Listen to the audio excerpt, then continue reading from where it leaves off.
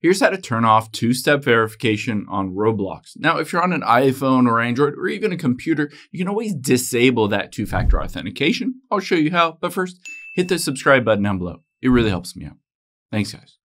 Now, let's head into the Roblox app here, and you can see I need to log in using this code. So I got this code emailed to me, and I can just copy it here, and then just paste it in.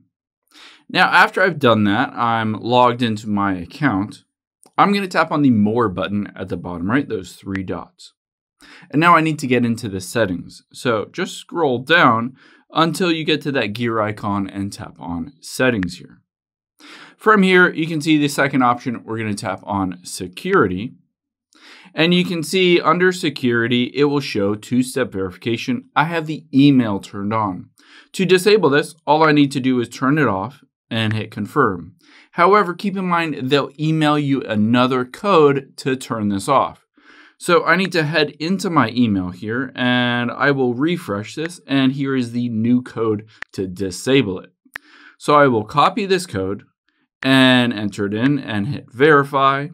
Now I've disabled it. I'll show you that it's working. Let's hop out of here, go back, and I'll hit log out and log out. Now, if I want to sign in, all I have to do is enter the username and password and hit sign in. And just like that, I'm in without that two-step verification, and you're good to go.